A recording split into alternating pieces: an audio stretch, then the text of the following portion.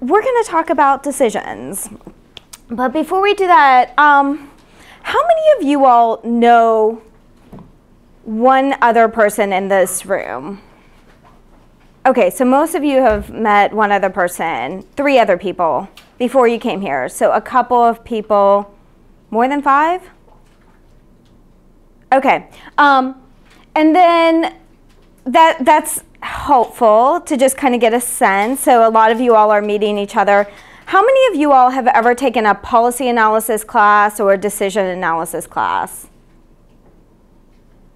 Okay, and then how many of you all would classify your research as being focused more on understanding and forecasting to better understand how the world works? More so the basic science piece of it? How many of you are more focused on forecasting to directly support decisions and you know what those decisions are? I think, Allie, is that right? You're I think one of the few academics I saw raise your hand related to decisions. Can you give me a sense of the decision that you're working on? Yeah, so a lot of my work is focused on land use decision making, the implications of land use decisions be for infectious disease transmission, and anything like practicable that landowners can do with their own property, like private landowners, to influence disease risk in their environment. Okay, awesome. And then are you working with stakeholders or other folks outside of the university? With the Maine Woodland Owners Association, which is a forest landowner organization, and I also work with a lot of social scientists on it. Awesome. A couple of my folks said, raise their hand, that they work on more decision applications. Who are they again? Yeah, so Jen, can you describe a little bit about what you do? Yeah, not to ruin my exciting lightning talk. It's okay.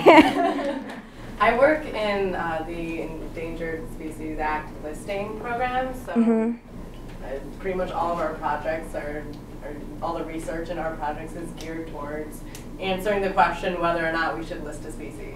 Okay. A couple of you all mentioned endangered species. There's a couple of you all that work on that, is that right? Tony, you're another one. Does anyone have another application?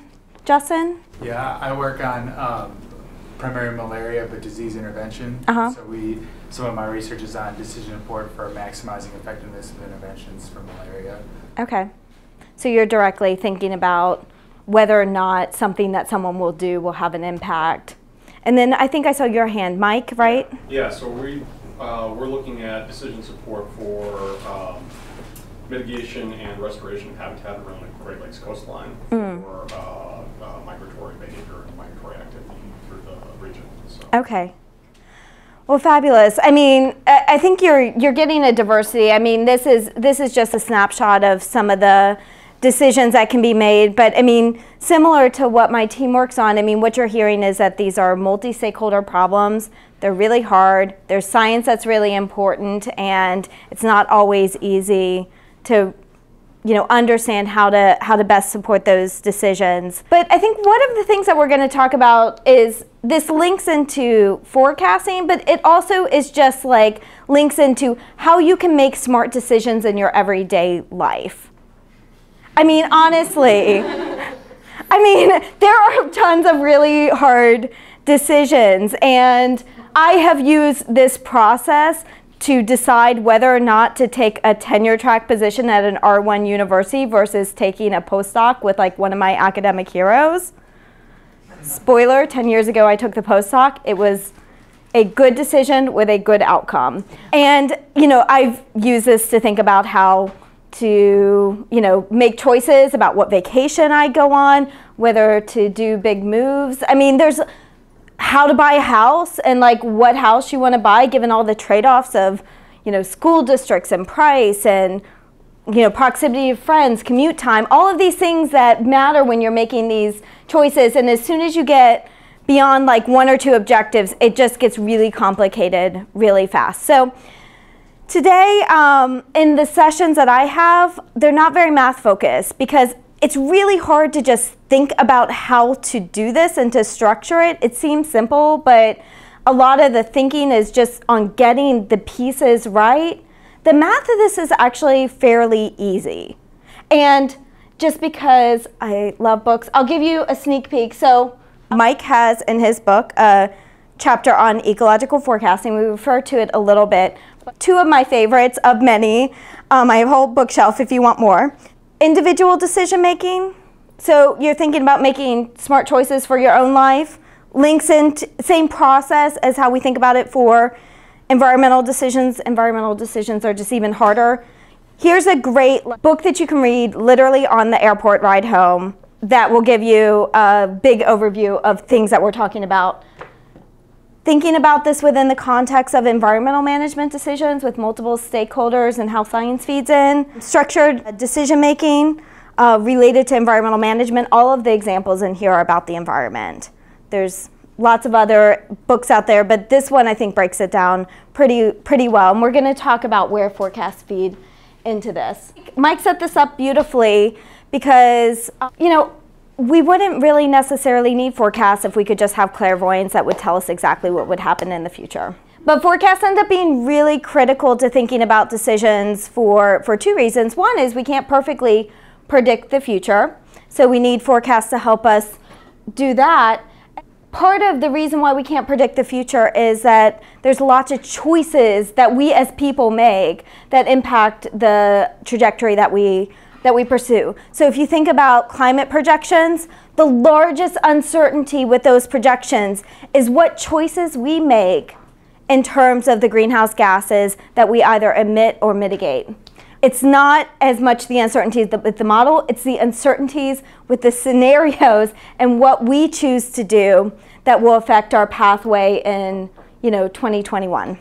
So thinking about decisions, I think it's really useful to break this down because we don't have just science-based decisions, because inherently in any decision that we make, there's science that's part of it.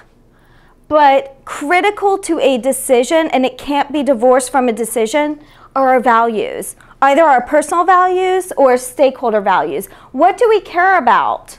That's the whole reason why we're making decisions, is we care about something and we want to maximize the likelihood that what we care about will happen. And then with especially environmental problems and sometimes with our personal decision opportunities as well, there's constraints that are imposed. Some of these might be, regulatory, some of them might be geographic, but there's constraints that have to be considered. So when we think about supporting decisions, there's a lot of pieces that go into it. We've talked about the values, we've talked about models and projections, there's clearly uncertainty associated with it. There's information about sort of the environment and what's possible and possible responses that one might have. There's considerations like cost and revenue that end up being particularly important. When we talk about decision support, it includes two pieces.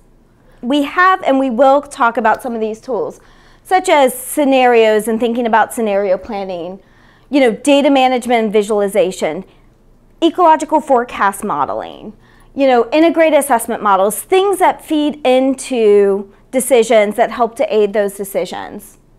But just as important as these tools are the processes to think about how we make decisions. So these are processes where scientists and stakeholders work together to understand these decisions and problems and how to scope the problem space and the decision opportunities that you have. It's thinking about co-production of knowledge. Ecological forecasters are one group of scientists that have a lot of knowledge, but if you're forecasting in Boston for something in Guam, it might be useful to also ground truth some of the things that you're doing with local knowledge of people who have lived there many generations. And so being able to think about how you build that local knowledge in. So part of what you're doing is understanding how to co-produce knowledge together so that you can represent that fully within the decision models and choices that you're making. Thinking about, these ways of assessing the current state of knowledge and linking scientists and stakeholders together. There's lots of literature on how to do this well and far more examples of how to do this poorly. So we're not going to get into a lot of these details, but just think about this when we talk about decision support. It's not just constructing a bunch of models that feed into a decision. It's both how we set that process up to interact with scientists and stakeholders, as well as how we build the scientific knowledge to actually make really smart decisions. And the whole idea of this is that, if we do this well, we should have two things that result. One is you want good decision outcomes. The whole reason why you're doing this is you're trying to increase the likelihood of a good outcome. Can't guarantee a good outcome, but you're trying to increase the likelihood of good outcome. And that can, I hate this word consensus. I can't believe I didn't edit it out in the National Climate Assessment Report before it came out, but an understanding of the problem, the objectives, the options, and the scientific information that goes into it. So people being on the same page about how the decision is made, so that then you have an understanding. It doesn't mean that it's going to be a win-win option, but it means that everyone understands how the outcome was, how the decision was made, and then the outcomes that result as a result of that decision. The other thing is if you do this well, you have process outcomes. And that means that you're building and strengthening relationships between scientists and stakeholders. You're getting buy-in for your decision so you don't run into roadblocks just because you've created this model, you've linked it with a decision model, it has output, your preferred alternative, great, we make that decision, and then you have a bunch of other people that are like, whoa, whoa, whoa, wait. Did you consider what I care about? I wasn't part of this process, so really making sure that we're thinking about both of these so that then you have outcomes that are achievable and good at the end. So during breaks and things, if you're interested in some of the more process element things, we can have some side conversations about how to set that up and manage it effectively. So I think it's really useful to then put some context around what decision analysis and decision science is. So descriptive science, we're just going to go out in the field and look at stuff and measure stuff. It's literally, what do we see? What is it? And that goes all the way to normative science. How should we make decisions if we are rational actors? These are process-based physical models. So these kinds of normatives of how should the world work given sort of a theoretical understanding. Experimental science, I think this is a bit, where ecological forecasting. You're creating, experiments about the world within a computer environment and then testing out whether or not those happen. What I work on is prescriptive science, and that means that I'm really focused on how can we improve the processes to make better decisions. So how can we develop better methods, work more effectively with stakeholders, better integrate models to make better decisions.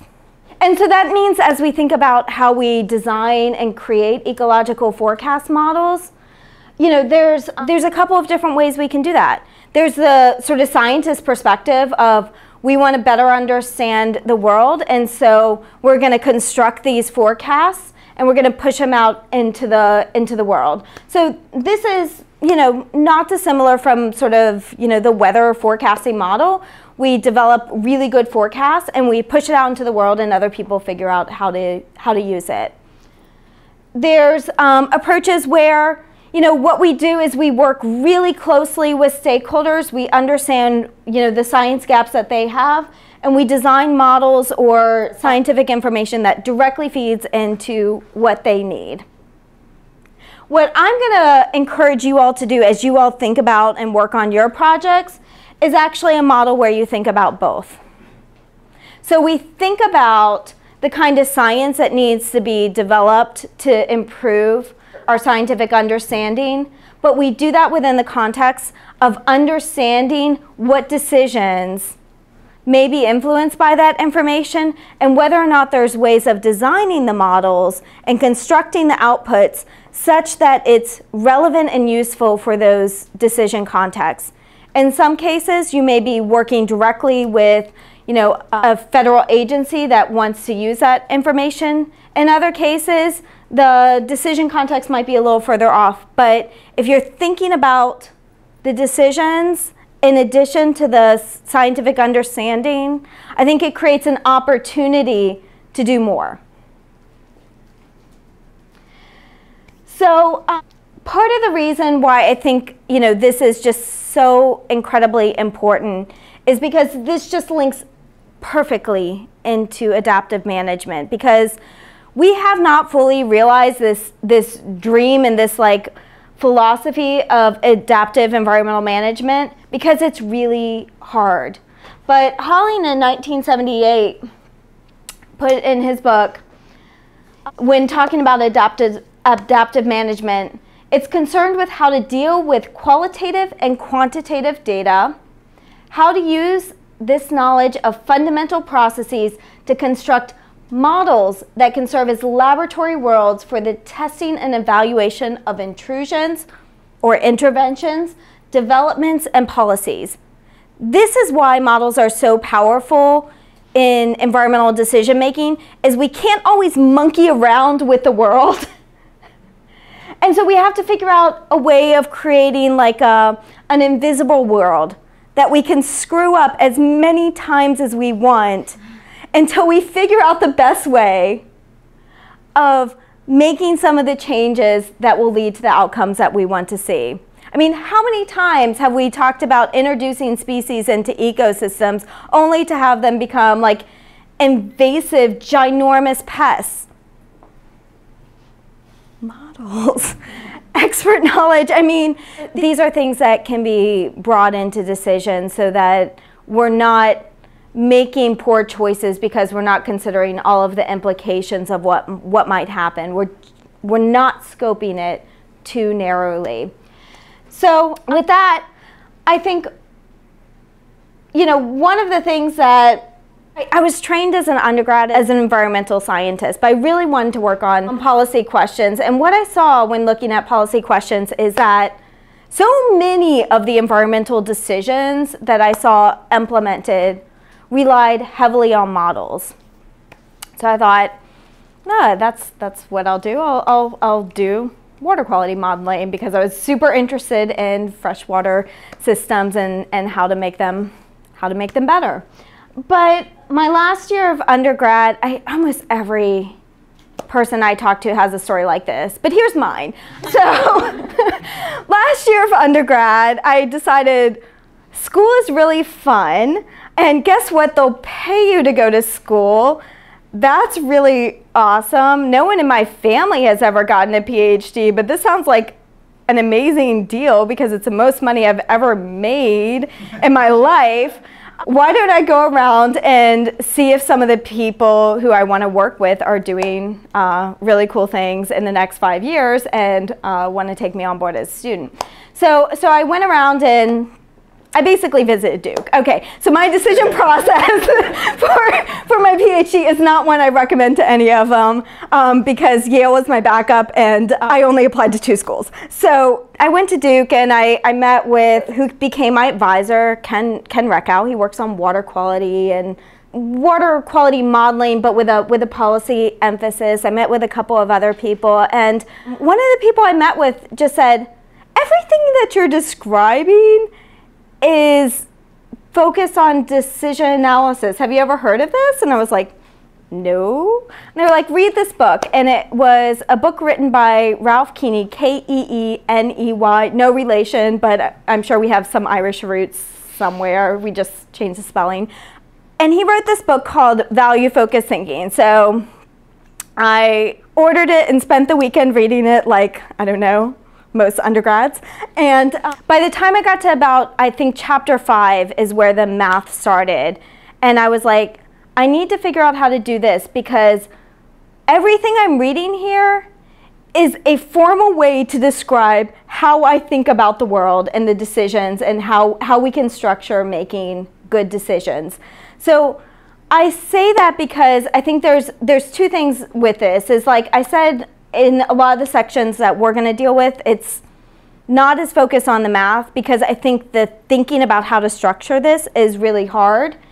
And I think it's useful to kind of go through that. It's also because I view math as a means to an end, not the end of itself. And so I don't learn through equations. I really learn through context and decisions and applications, and then the math is more just a way of getting there. Is there other people who kind of think that way? Okay, so I have a couple of like fellow compatriots in the room. We're gonna get along well. But I think the thing is that this whole thing also applies to ecological models. So we're gonna think about it within various decisions, but you all are making decisions throughout this week, and you're making decisions about how to structure your model, what's included, what's excluded, how you think about the real world and how you're abstracting it for models. And so you're going to be making a lot of those kinds of decisions as you go forth. We're just going to break down like a rigorous process to think about how to do that better. We can talk during some of the project time, if it's useful, about how you can incorporate that in terms of like modeling and thinking about that. So yes, decision analysis, magic. It was really great when I was at Duke, because part of the beauty of that was they had phenomenal environmental folks. I got to work with people in Jim Clark's lab and met Mike. He TA'd my Bayesian statistics class. But I was able to spend half my time in the business school with the decision scientists who found environmental problems a really neat application. So it all depends on your perspective of what's novel, but that gives us some sense of what's interesting. I think the one other thing that I want to emphasize before I move to the process is we make a real strong distinction between decisions and outcomes. So I mentioned this earlier. What we're trying to do is make really good decisions that we think will lead to outcomes. But when outcomes occur are based off of the choices that we make. They are only influenced by those choices. Once I learned that, I can't tell you how freeing it was, because it meant that when I was making really hard choices about like what home to buy, what jobs to take, all of these big things in life, if I had thought rigorously and made the best decision I could based off of the information that I had right now, then if it led to a bad outcome, there's nothing I could have done to influence that, because I had gone through all of the steps that I thought I could do to lead to the outcome that we wanted. And I think that's something we should keep in mind as we think about environmental decisions, because they're even more complex and it's really tricky, and there's a lot that we can do to make better decisions, but we're still going to have bad outcomes. And that's an opportunity to sort of learn and adapt. And when we think about our processes, that's something that we can do. A lot of the diagrams that I'm using are coming out of structured environmental decision making, largely because I want you to be able to use that as a reference if you want to come back to this because you find it as awesome as I do. And so what we're going to do is we're going to focus on this method called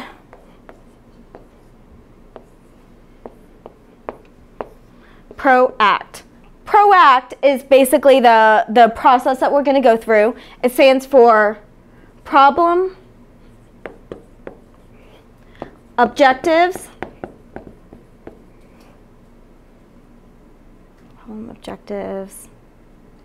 alternatives, consequences, and trade-offs. Problem, objectives, alternatives, consequences, and trade-offs. So then when you map that, we're going to look at two conceptual models because they link to structured environmental decision-making and ecological forecasting. The way that they represent problem, clarifying the decision context, really understanding what's your decision choice, what's your decision opportunity. Objectives, defining objectives and measures. So this is getting to both what do we care about and how do we measure what we care about. So objectives also includes performance measures, indicators, attributes, metrics, criteria. Okay. These are all words to more or less indicate the same, that are pointing to the exact same thing that we're going to be talking about. So you'll see these words: criteria, metrics, attributes, indicators, performance measures. If we use those words, they're more or less the same thing, but you'll see it in structured environmental decision making and the ecological forecasting book as performance measures. Developing alternatives. Here's our choices. Estimating the consequences. Here's where ecological forecasting comes in. You know, really understanding what's going to happen, whether it's predictions or projections. Evaluating your trade-offs and selecting. So how do you compare your different choices? And then really thinking about this within an adaptive management context, because with environmental management decisions, like, guarantee we're probably not going to get it right the first time.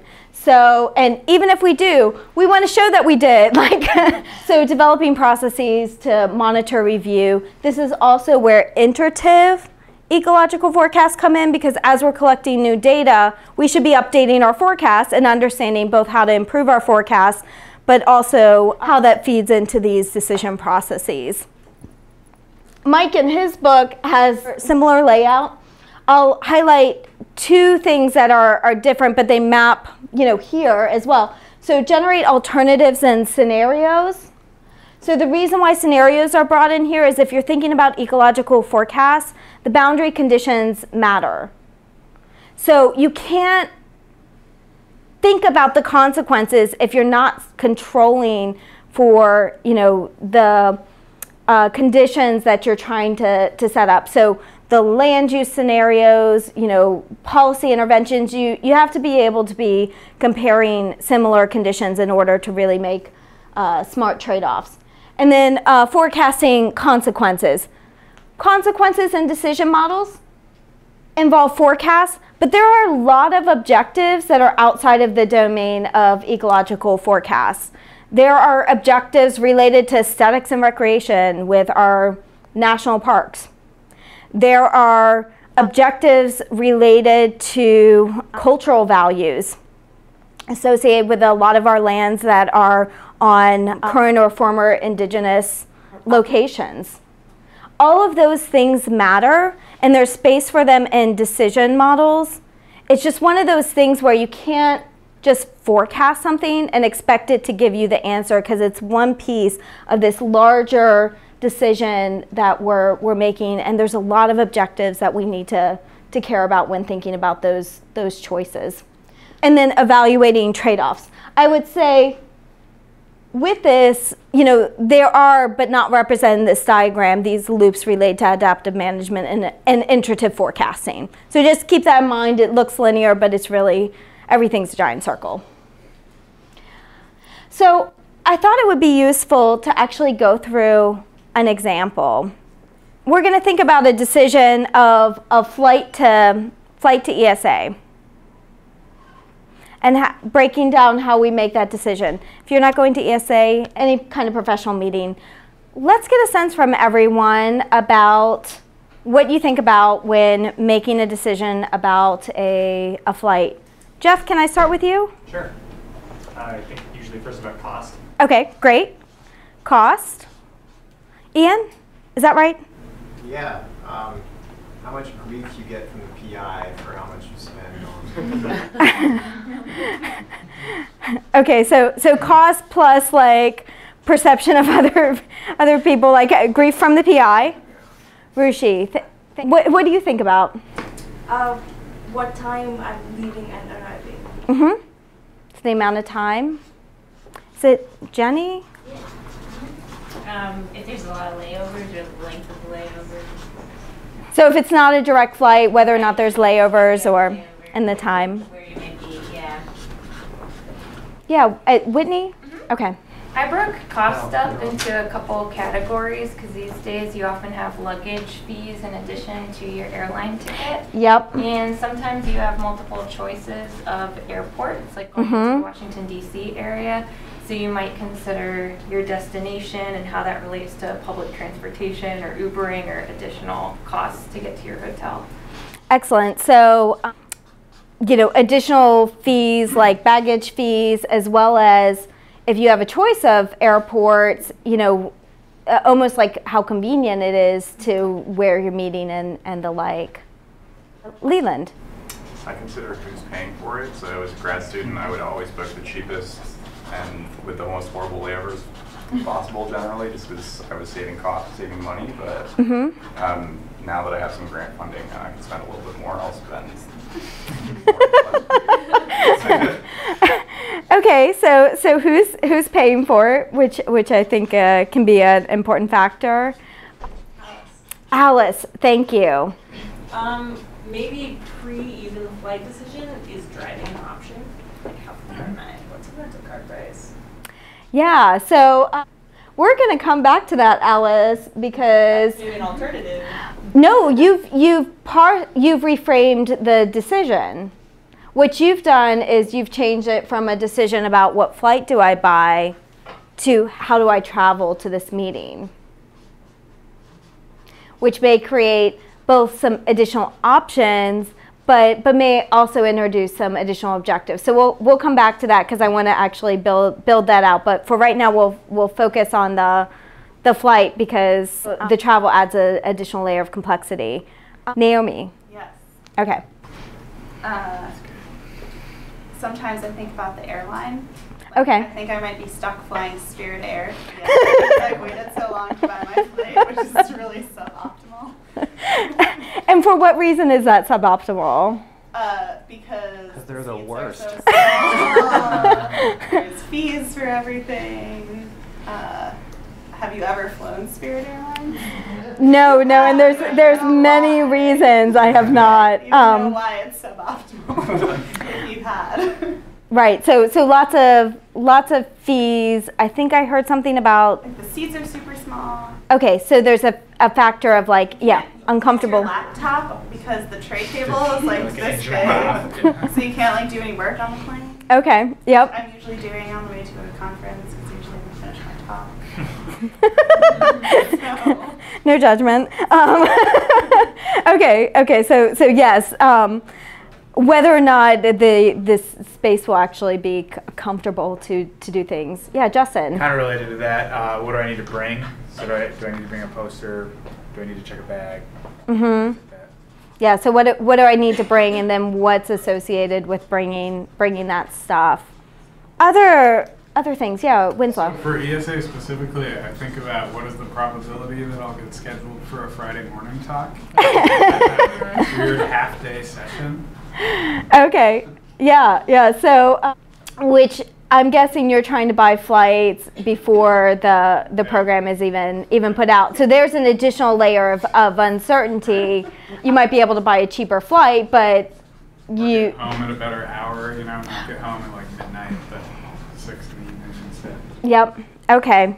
So considerations of the meeting and the meeting time and uncertainty associated with that. Other things, yeah, Tony. So in addition to the airline, do you want to collect miles for a certain airline? Yeah. And that can be particularly important for some people. So, miles or loyalty and implications of that. Yeah, Mike. So if you have to be somewhere at a particular time or home at a particular time, you have to sort of backtrack which flights are going to work in that context. Right. So you're thinking almost of the constraints that end up happening as a result of.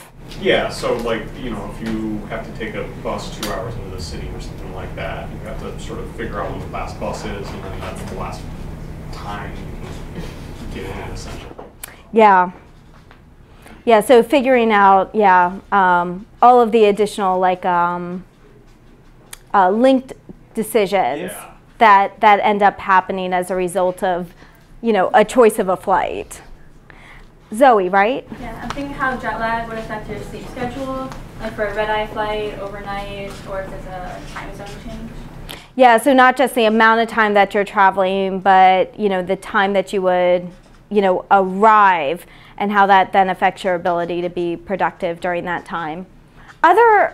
Yeah, Whitney. I'm often traveling with other people as well. So if I have lab mates or my husband going to the same conference, then it's almost another can of worms where it's my preference for each of these decisions, but it's also theirs as well. Yeah. Yeah, and you can think about that in two ways. You can think about that as a constraint. So, you know, what's going to be feasible for other people, and how does that, you know, constrain what's possible. But you can also think about that as, you know, almost like a couple of individual decisions that then you're trying to develop some consensus and negotiate what's the best choice for everyone, where it might not be optimal for any one person. So yeah, you've basically created like a giant complexity in terms of how we would structure a decision model in that context. I love ecological forecasters. They always think about like these much more complicated situations. Tony? This may be more relevant for me, but whether or not you're flying a domestic or international airline. If you're constrained by Fly America. Yeah, we have that with our grants as well. When you route through Japan, you're limited by your options. Yeah. Any other things people want to add to this list? So one thing I actually think a lot about is the ethics of the different airlines. So ever since United pulled that person off the airline, I've avoided them. Okay. So I try to stick to that. Okay, ethics of the airline. And Jake, I think you had another one? Yeah, I think about legroom a lot. You know, funny, that doesn't factor into my decision too much. Short flight, then I won't care as much, but if it's a long flight, I'll pay the extra. You captured these notes well. Yes, well done, Chris. So this is only a decision about a flight. And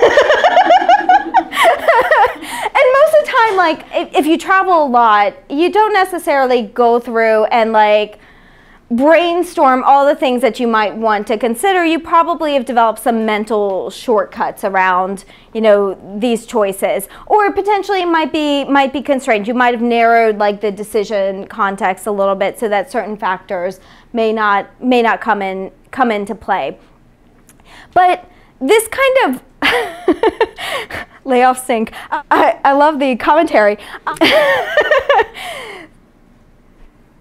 So let's take this and actually think about how they link to objectives, because this is brainstorming, and what you see here are a lot of things that matter, but they're more means to what we fundamentally care about. So let me take a couple of colors and let's circle a few things. Okay, so let's do the easy ones. Okay, I see things about cost.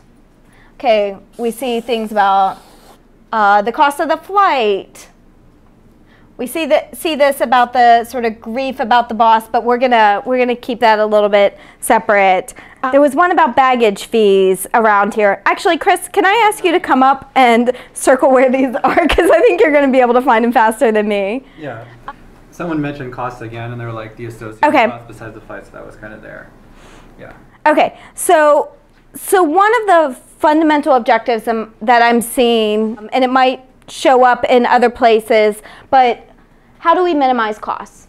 And that can be the cost of the flight, but it can also be associated with baggage fees. You might also think about it also in terms of partially related to airline miles, because you can actually calculate basically the monetary worth of an airline mile, and that could feed into your linkage to cost. So if it's an airline that you fly frequently and you'd actually get value out of that versus an airline you don't fly frequently, you can actually calculate, you know, that. Sure, yeah, we'll give it a half circle, because I think there's another piece that goes into that. Okay, so minimizing costs as one of your key objectives. What do you all see as another objective? Comfort and convenience. Excellent. So that gets into this airline quality, the small seats, the leg room, how horrible the airline is. I think ethics is different. Yeah. Legroom, there we go. Another sort of fundamental objective that you see coming out of this list. Time. Time. Yes. Time. And so, yes, layovers, the amount of time that the flight takes, whether or not there's additional time that's added based off of the airport that you choose to go into. These are kind of the same. Mm-hmm. So the amount of time that it takes.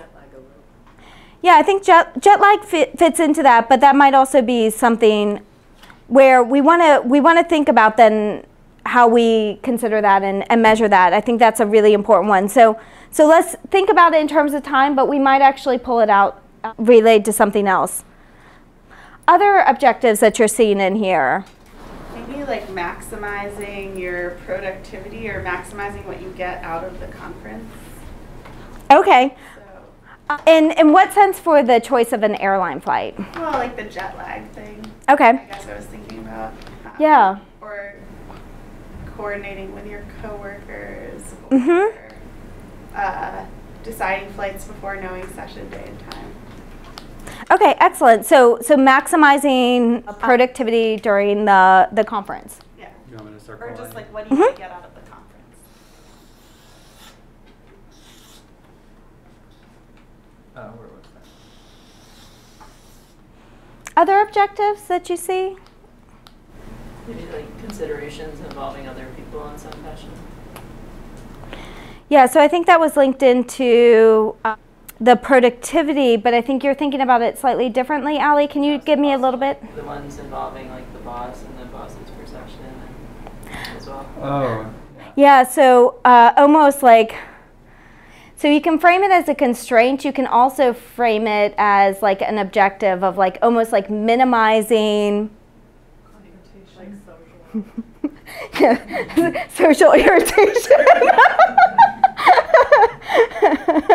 we can wordsmith these later, but yes, something about like minimizing social irritation, which I think is a good one, because if you think you're going to get grief from the boss about certain things, or would the Fly America go into that as well, kind of in the theme of making the higher ups happy, or following rules that are set from above? I would consider that more of a constraint, Whitney, and the reason is that it limits the number of options that you can pursue. Yeah. And I think there's one other one that relates to Winslow's comment. The ethics? Yes, the ethics.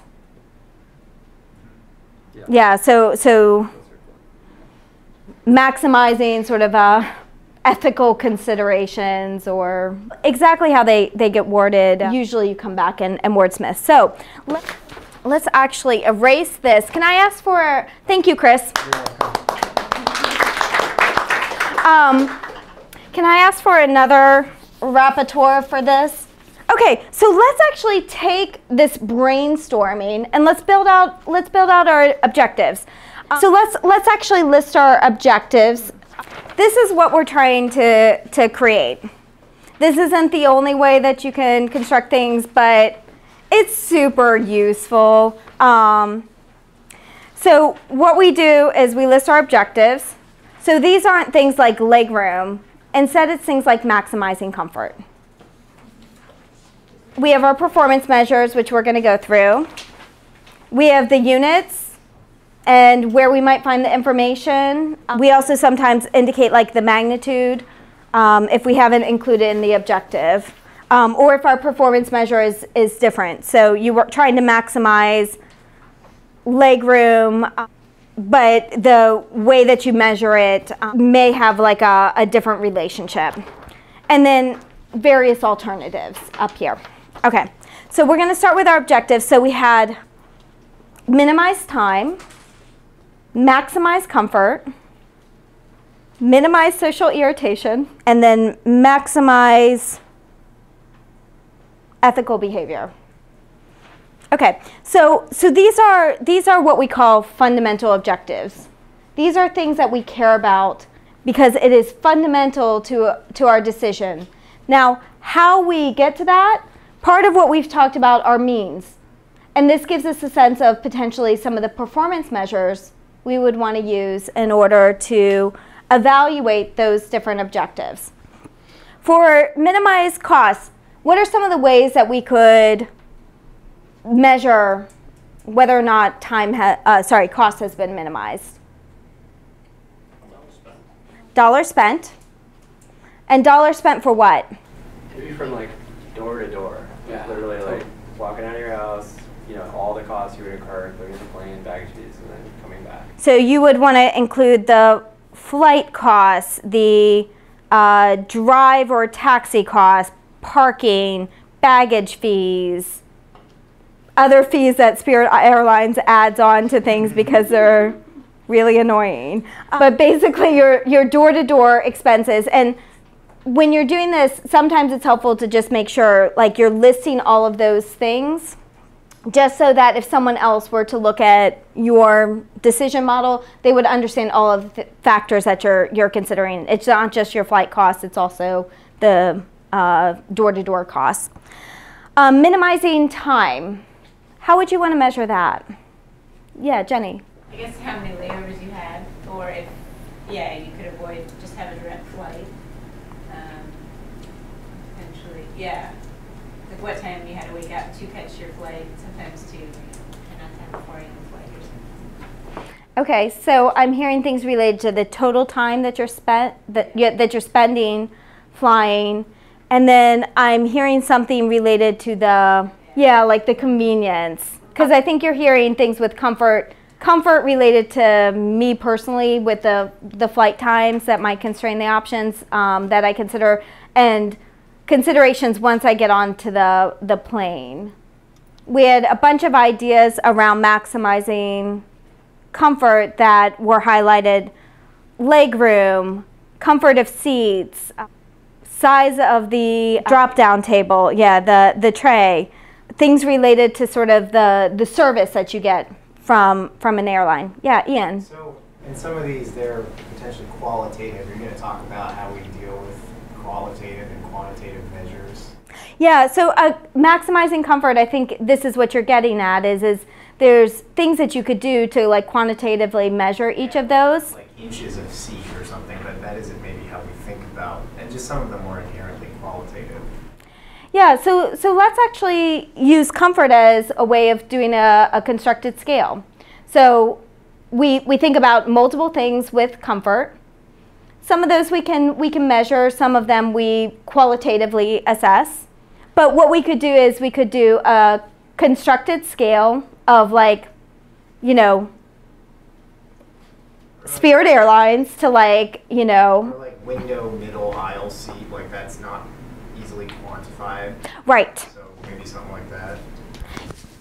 Yeah, Zoe. I feel like the comfort during the flight might be a separate scale of like the disturbance it causes in your life before and after the flight, like from the waking up early sort of thing. Okay, so I think what you're then highlighting is that there might be two indicators or performance measures that we might want to use. So one of them might be sort of a disturbance indicator, you know, how much it disturbs our life, you know, both in terms of traveling, but also once you get there, like whether or not you have jet lag or things of the sort. And then the second is a comfort, like once you're on the flight or that flight experience, how comfortable it is. With this, there are certainly things that one could quantify, and you could list out lots of different types of indicators and be fully comprehensive. But for this example, let's just think about it as a qualitative scale, because I think most of you all, when you were talking about this, you were like, well, I kind of know with certain airlines how comfortable it's going to be. You know, Emirates Air, it's going to be like pretty luxurious.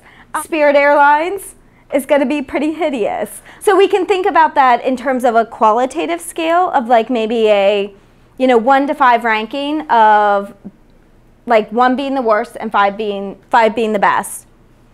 You could also think about that with the disturbance indicator. So whether or not the flight is going to have a negative impact on, you know, all of these other factors that you care about.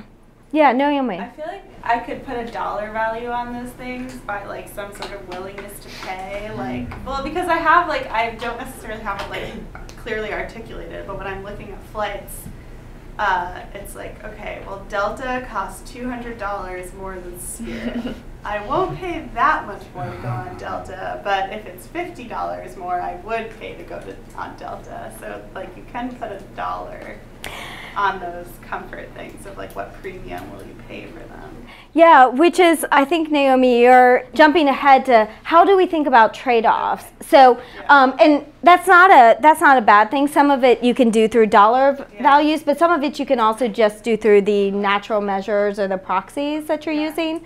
But you're basically saying, okay, I know how to trade off cost and comfort. Yeah, well, more so than I know how to say, like, rank these things from 1 to 5. Like, maybe it's just because we go straight to the trade-offs when we're thinking about these things. Yeah.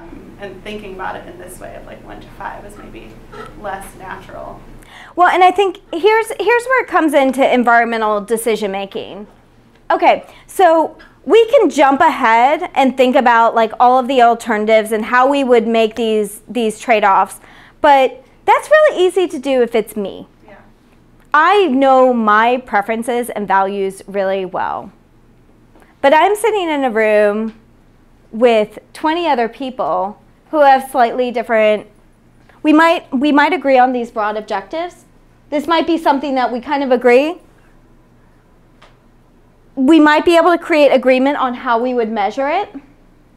There's choices that we have. But the trade-off comes in is the way that you would trade off cost versus comfort is not the same way I would trade off cost versus comfort. And so that process of how you do that, there's an element of like wanting to be transparent and rigorous of that process. But there's also an element of, let me just stop there. I think it's really important, especially for environmental decisions with multiple people involved and a lot of scientific information, to be really clear about how you're developing the science to make these assessments, but also how you're making those trade-offs. Because you may choose to fly Spirit Airlines because you're like, oh, it's hugely uncomfortable, but it costs me, you know, it's $200 less, so that's worth it to me. Whereas I would be like, no.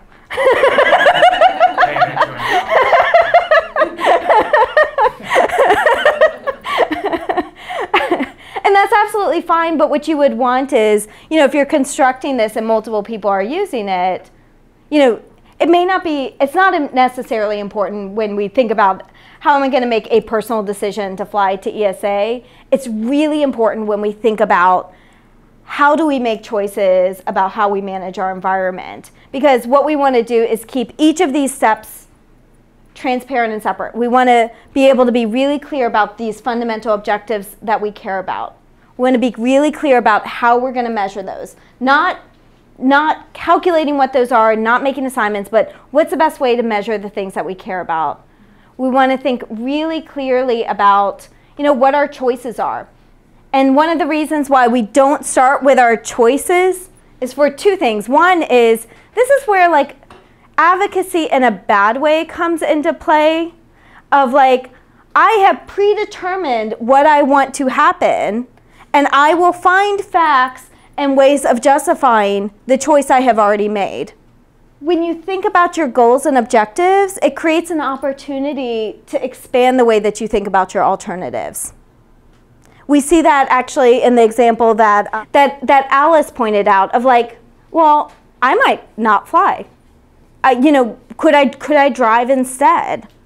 You know, that might be a more environmentally sustainable option, which might be another objective that I have when making a choice about how to travel to a meeting. And that expands my option set of like both driving. It might also include options like trains and other things. So that's a lot of the reason why we go through this process, is not because for these kinds of things it necessarily helps us to make a better decision, but it helps to break things down so that then when we're dealing with even more complex things with multiple people in the room and a lot of really uncertain science, and we have people coming at this and calculating consequences in different ways, we can point out where the fallacies are in the decision-making process. Is it because we're having conversations about fundamental values and we're talking past each other because we haven't actually had the conversation about the things that we care about? Is it because we're thinking about what to measure? And we're thinking about what to measure in really different ways, and so we're not actually able to compare and talk about things. Are we bringing different science to bear, or different boundary conditions or other factors that aren't going to lead us to think about these things concretely? You know, are we thinking about the full range of all alternatives that can occur? So this is part of the reason why we want to break it down like this and not jump to making the trade-offs. So clearly these are important. We're just going to assume that they're basically the same. So we're going to give them the same number. So they don't end up factoring in. So let's look at 3 alternatives. Flight 1 is going to be $600. Flight 2 is going to be $300. So we know what Naomi's going to pick. And flight 3 is going to be $650. In terms of minimizing time, this is going to be total flying time. It's not going to be total door-to-door time. But what we're going to assume is that the door-to-door time is the same, so that if we just calculate total flying time, it's a perfect proxy. It's a perfect substitute for thinking about total time. So this is 3 hours, this is 6 hours, and this is 10 hours. And then maximizing comfort. So we're going to do this on a constructed scale. So 1 is the worst and 5 is the best. This is 4, this is 4, and this is a new airline that we don't really know and we've never flown before, and none of our friends have flown, so we literally have no information. So all we can say is that it's somewhere between 1 and 5 because I really don't know. Giant question mark. Giant question mark. Let's just focus about it as the during flight experience. This disturbance indicator, really important. We're just going to put this as one we're not going to consider right now, or we're going to assume it's exactly the same. And that's just so that we don't get too far down the rabbit hole before talking about environmental examples. So with this, we have 3 options. We have 3 alternatives. I find it super easy, and this is actually something they do in the military. We're just going to put a green around the best in all cases because it's not always the lowest or highest number. These are kind of the same. And then the worst. This, and I have no idea what that is. So what we can do from this is let's first eliminate objectives that don't matter because we have figured out some of these are more or less the same. Okay, so we're not talking about minimizing social interaction because we've given that the same score. And the ethical behavior is the same even though we know it's not. And similarly, we're not going to think about disturbance. That said, here what we see is that these 2 are exactly the same, and this one we don't really know much about. So I would say for this one, we can't really make an assessment of differentiation of levels of comfort between the airlines. So we can eliminate that objective from consideration. Now we have, 3 alternatives and 2 objectives. What we can see is this is the worst on all of them. So this one's dominated. That means there's no way that this would ever be the best choice, so we can eliminate it immediately. Jeff? I did a question about, you just lined out maximize comfort, but it seems like you could potentially say, well, how risk averse are you? If I'm really feeling fast and loose, I might say, I'm going to go for it. Yes, so this gets into, in this case, we've simplified the problem and created it sort of as a discrete entity. But yes, if you're risk averse and you're like, hey, it's maybe the new Emirates. Sure, let's try it out. Maybe comfort is really important to me. No one knows anything about it and I can learn a lot. So absolutely, there are cases where that level of uncertainty is not necessarily a bad thing, because being able to have an experience where you would have a comfort level of 5 is worth it. We're going to say for a group like this, we're not going to consider that, but you're absolutely right. It absolutely depends on how risk averse you are and what you see in terms of the value of learning. So once you have a set of, basically you've constrained your set of options because you've eliminated objectives that don't matter, or you've eliminated options that are dominated. So in this case, we are risk averse. We're not risk seeking. We are going to eliminate this option from consideration. This comes down to a trade-off between cost and time. So, given your own values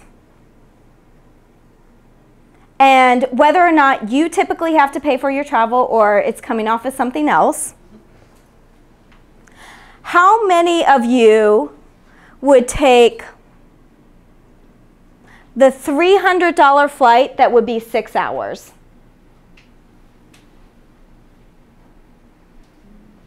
How many of you would take the $600 flight that would be 3 hours? And so, yes, what you're seeing here is that people would make different choices. And let me give you one of the cases where I actually would consider another objective when making this choice. So if this is coming out of my personal funds and I do not want to spend a huge amount of expendable income on professional activities, I would probably choose this cheaper flight. However, if I'm doing consulting and the consulting company pays for my travel time and my hourly rate is $200 an hour, this is a better option because it's cheaper overall for that company. So you can, then think about, almost how much your own time is worth in certain situations, which may be different depending on who pays and the context of how they're paying, to factor into how you would make these choices. So this is breaking things down in a particular way. The thing that's really powerful about this is it separates the scientific pieces from the values. And it recognizes, because we're making decisions, that values are equally important. You can't make decisions without them. It also means that the science that you're developing, the information you're developing, directly relates to the objectives that are relevant in a decision. Doesn't mean that, like, if you're developing a forecast and someone's going through this kind of rigorous process, that they wouldn't pull that forecast in. But if you're designing specifically for a decision, you're pulling in information that fits in and helps you to understand the likelihood of being able to achieve that objective. So we talked about a few things because Alice brought up this question of travel, and that can bring up additional objectives. So we talked about, almost environmental sustainability. So you could do that related to greenhouse gas, and the equivalent, greenhouse gas emissions that would occur as a result of that travel choice. Yeah, so I think with the decision framing, if you're expanding it, part of what you're oftentimes doing is potentially adding more objectives that you care about, and increasing the number of alternatives that you would consider. So you're considering alternatives you wouldn't. Naomi. The consequences step, is that the $600 versus $300 and the 3 versus 6? Those are the consequences. Yes. Like what are the measurable outcomes of taking alternative 1 versus alternative 2? Absolutely. So that's the forecast. And right. We're not. It's just how much the flight is. Right. I mean, and this varies. Think of the odds of a delay too. Absolutely. I mean, you can construct these probabilistically because it's also maybe you're buying your flight, within a week, and so you're trying to get a sense of what flight you would want to buy. There's uncertainty about whether prices would jump or potentially get lower. And you can look at the volatility in prices by looking at, Kayak or some other sites like that. And you can look at the time because, flying through Chicago in winter, Yeah, exactly. So you also consider those aspects because it might be, 3 hours, but if it's, January and you're flying through Chicago, you might want to add some uncertainty bounds on that because that might be a minimum time and it might actually be a couple of days before you get out. The Chicago airport is not very comfortable. So yes, we're looking at it deterministically, but yes, you can absolutely look at it probabilistically and through that lens. Chris. So in this example, it's kind of boiled down to this simple trade-off between two things. How like heuristically or maybe algorithmically do you kind of do these when you have like more than two things on the table? Because my brain starts to freeze up if you change those ones on the bottom to different numbers. Yes. Dealing with more than two things is super difficult. It wasn't a problem that was solved until 50 years ago. And so the short answer, and we'll actually talk about this more on Friday, is what you end up doing is using something called an index of desirability. Also talk about this in terms of utility. And what you're trying to do is normalize these different objectives on a scale of like 0 to 1 or 0 to 100, whatever, some kind of normalized scale, so that then you can say, okay,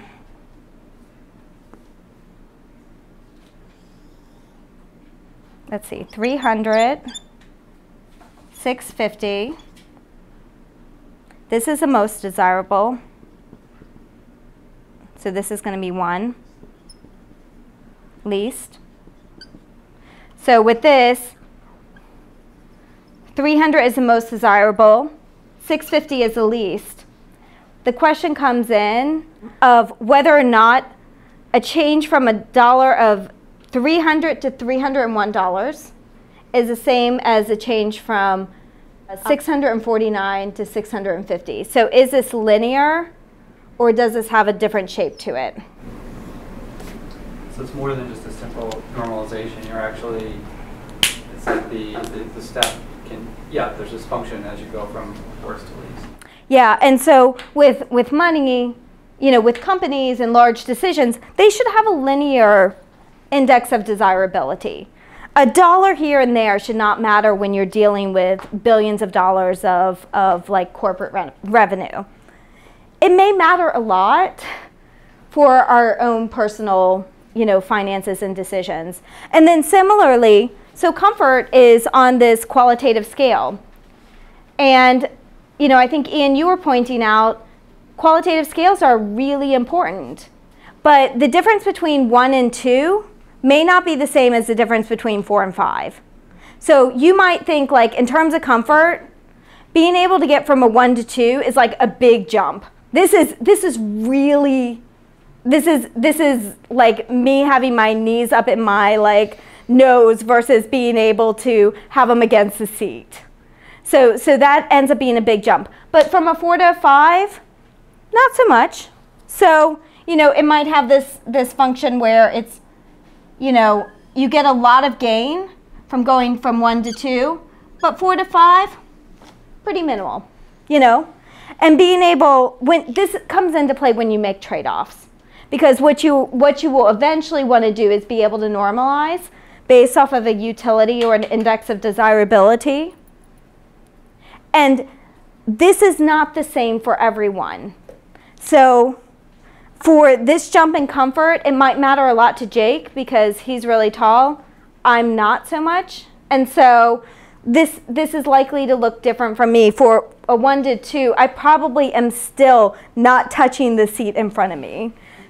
The thing about this is that you're constraining it based off of like the best and worst case scenarios, values for this. It's not infinite, it is constrained.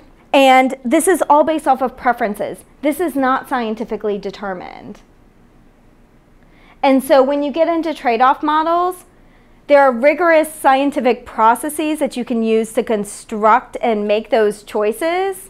But if any decision analyst tells you it's a scientific determination, they're fooling themselves because this is all, like, the way that you translate these values is based off of what you care about.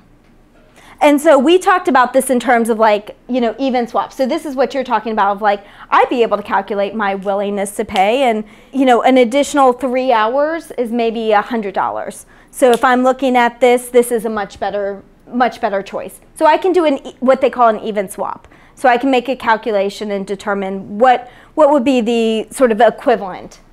This is a more sophisticated way of doing it that ends up being really important when we're working with environmental questions. Let's go through a couple of examples to make this concrete for environmental decisions. All of these are coming from that structured decision-making book. So we talked about this as fundamental versus means. So think about leg room and tray tables as being aspects of comfort, but ends objectives or fundamental objectives are what we ultimately care about. So here's an example related to sort of fishing experience in lakes. So what we're trying to do is, one of the things we care about is maximizing fishing experience. So the way most ecologists might think about this is we want to increase the numbers of fish, or increase lake productivity, or increase lake nutrients, or fertilize the lake. So you might hear all of these things. But what you want to ask is, if our idea is what we want to do is maximizing fishing experience, the question is how do we achieve that? What are the pieces that matter?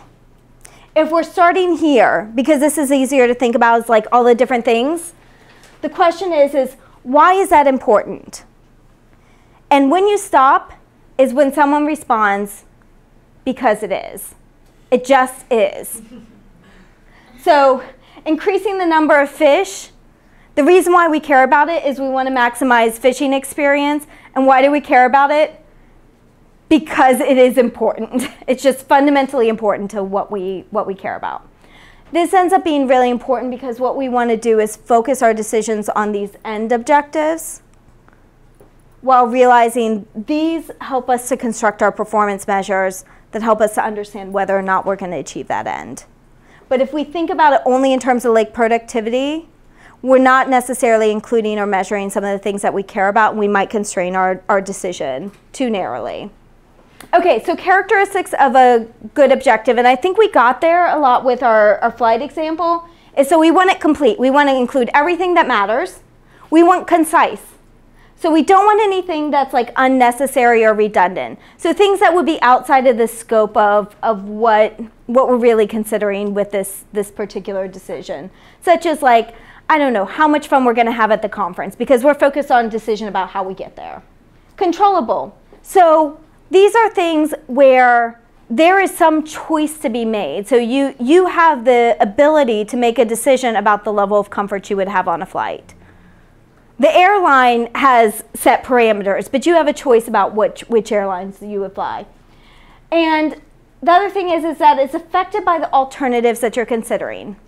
So this is why we eliminated some of these objectives. So we thought all about this, but given the options that we were looking at, some of these objectives ended up not mattering. So we can eliminate them so that we're only focusing on the ones that we could actually trade off and make choices about.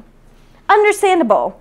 You would want this to be both understood by you, but also someone else, and especially when you're working in a multi-stakeholder context.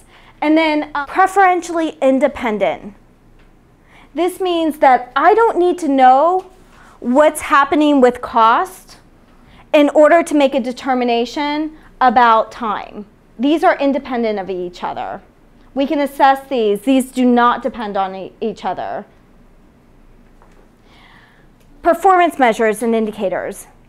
So these are critically important, and this helps you to understand what matters in the decisions and maybe some of the outcome variables that you would want to consider in your ecological forecast. So thinking again about the decisions that one makes and what people care about in those decisions may give you a sense of, you know, I'm looking at phenological changes, but being able to predict the start of spring ends up being really important for certain types of decisions, and being able to do that on the lag time affects, you know, agricultural planting and whether or not we are able to hit our cherry blossom festival on time and other things that end up being important. So you can think about, the performance measures that one would think about in terms of the ecological forecast. So let's go through some examples. Objective, we're going to minimize negative health effects. So that's a fundamental objective that we're trying to do. So there's 3 ways we can think about that. So one of the ways is you can just think about that in terms of fatalities per year. So just the number of people. The example 2, this is where we got with some of this, where we were building out and adding complexity. So one could think about it in terms of fatalities per year, reduce activity days in the average population, reduce activity days among sensitive populations, hospital visits, respiratory events, cardiovascular events, asthma events. So you could build this out in a much more complex way. And then, you could also build it out, but just not quite as detailed. So fatalities per year, and then reduce activity days in the average population. So what they've done is they've collapsed all of these activity days and these aspects, and then thought about it in a more aggregate sense. So 3 different valid ways of assessing the objective of minimizing health effects. Let's look at another example. Candidate performance measures for maximizing water quality, one of my favorite issues. You can think about it in terms of concentration of dioxin and use the original units, and then the cost of making those improvements. You can also think about it in terms of number of exceedances. So this comes into play when we have environmental regulations and you have some cutoff. You can think about it whether or not it exceeds some kind of environmental standard. And then you can divide it, based off of ratepayers and then calculate how much it is per household, which may impact a decision slightly differently than if you're thinking about total costs. This really depends on the decision context, because the performance measures you choose matter, because whether you're thinking about it in terms of the average cost to an individual versus like a municipality is really different. And people, because of mental shortcuts they use and things that we know about how the framing is constructed, they may have different preferences based off of how you construct those. So natural versus proxy. So for environmental considerations, oftentimes with ecosystem services, they're like, think about structure and function and let's monetize it because then it's included in decisions. Which is true if you're doing cost-benefit analysis and that's the way that you're making trade-offs. We can make trade-offs in slightly more sophisticated ways than cost-benefit analysis. Same kind of general concepts, we just don't have to monetize everything. So here's 3 objectives. Let me read these. I think it's hard to see in the back. Maximizing population of boreal caribou. A natural measure, this is something that it naturally measures that specific objective, such as minimize cost, use cost. This is abundance or the number of caribou. That's really hard to do. So oftentimes we might use a proxy like the area of habitat. Now when you use a proxy, as Mike pointed out earlier in his forecasting, there's uncertainty around that proxy. It's not a perfect measure of what we're trying to achieve, and you would want to account for that when making those considerations. Minimizing air quality, so this might be the number of respiratory cases, but you could also look at this as a proxy in terms of emissions of particulate. So different ways of getting at the same objective. And then minimize impacts on Aboriginal culture. This is getting at some of those social factors that are critically important. So here, there's no obvious natural measure. This is to your point, Ian, of like, oh, how do you do that? A proxy might be like number of culturally significant sites that are affected. So that might be a suitable proxy. It might not be a proxy that one of your stakeholder groups accepts. And so you might need to move to something like a constructed scale. So for example, you could do that for the Aboriginal cultures, but here's an example of the way they've constructed a scale for public support of a facility siting. So this is whether or not there's support for siting like hydropower. And so what they've done is they've constructed a scale 1, 0, -1, -2, -3. 1 is their support. No groups are opposed. That's awesome. Neutrality, groups are like indifferent or uninterested. You might have something that's kind of in between 1 and 0, but you have that. One is there's controversy. 2 is there's action-oriented opposition, so people working against you. And then 3 is strong action-oriented opposition of like 2 or more groups. So there's a way of then classifying this and then being able to include this in the decision process. Another environmental example is think about eutrophication status. Eutrophication manifests itself differently in different systems. And so you can describe the characteristics of like an oligotrophic versus like a hyper-eutrophic lake, but the characteristics of how you would map to that kind of categorical scale, it's not as easy as just like taking, you know, nitrogen, phosphorus, you know, algae and you know, Secchi depth and just being like, perfect. This lake is like mapped as eutrophic. It's a constructed scale where there's not like a perfect way of perfectly measuring it. Does that make sense? So 3 different ways you can think about constructing performance measures. What you want to do is make sure that you're not just taking data or model output and trying to jerry-rig it into an objective. You're really thinking about what would be some of the best ways of measuring this. Are there ways of doing that, or are there ways of configuring models and other things that we have so that fits that? Alternatives. So we talked about why it's so important to start with objectives and performance measures, and the reason is this, you know, theory called value-focused thinking that has been empirically shown of if you start with what you care about, you will expand the number of options and alternatives that you consider.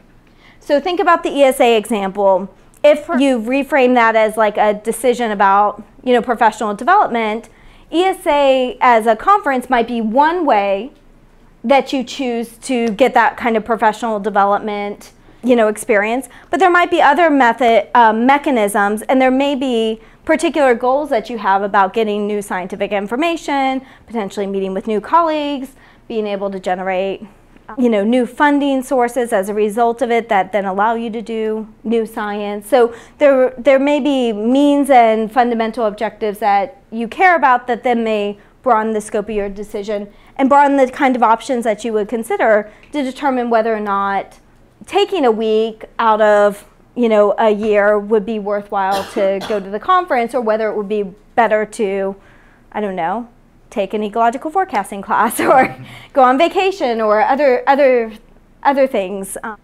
And then finally, you know, consequences are where ecological forecasts come in. But understanding all of these pieces then allows you to think about what you're forecasting and how it feeds into decisions. Understanding how to do some of the trade-offs and how like ecological forecasts fit with the decision models, I think is really important, and we'll get to that on Friday. There's ways of thinking about value of information, you know, the methods that you would use to be able to assess whether or not improving your forecast has value for a decision, and the sensitivity of the scientific information to that decision. And there's ways of then thinking about like how we link adaptive management and iterative forecasting. We'll get to that on Friday. But what I want you to think about this week is, you know, think about these kinds of decisions. Think about who might use the forecast that you're generating. Think about, you know, the measures, the performance measures that they might use. Are there ways of developing your forecast and quantifying the consequences, whether they're predictions or projections, that may lend itself more easily to being able to be incorporated into a decision? It's not the case that every forecast is going to be decision relevant. There's a lot of forecasts that just improve our understanding of ecological systems, but so many forecasts could be so useful.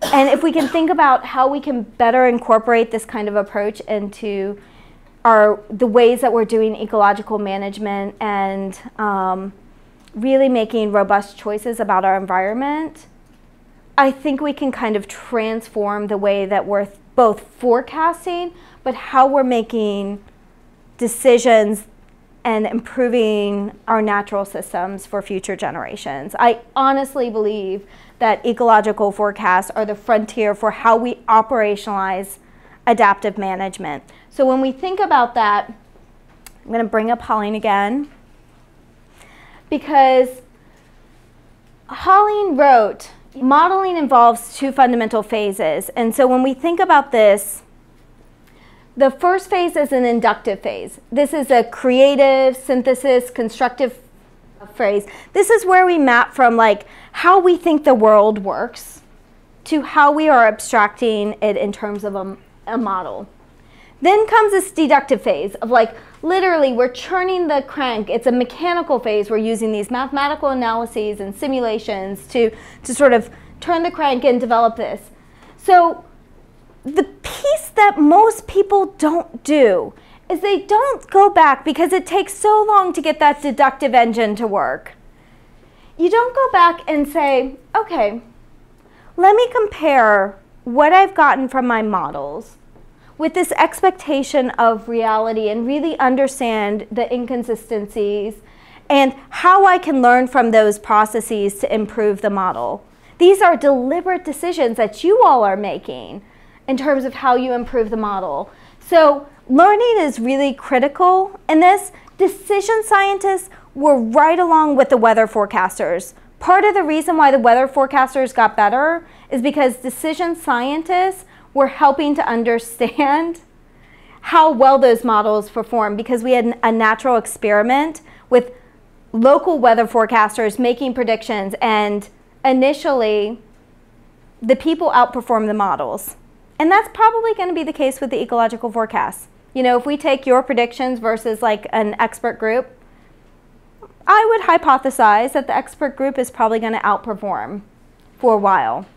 But if we keep going at this and we think about this in terms of learning and how we improve our understanding, how we make better choices about the model, how we link it back to reality, so we're being very deliberate about how we design this, we can accelerate learning from failure so that then these models are actually useful in decision processes, and we can operationalize them into adaptive management processes so that as we get new data, the models are updated, but we're also revisiting our environmental management decisions so that we're understanding whether our decisions led to good outcomes, and if they didn't, we're actually making better decisions because we're getting our new information, we're understanding whether it works, and we're going back and improving it. So that's my call to you all this week, is to really think deeply about these things, because it's not just being able to represent the system. I think it's fundamentally important for improving our decisions. So thank you all.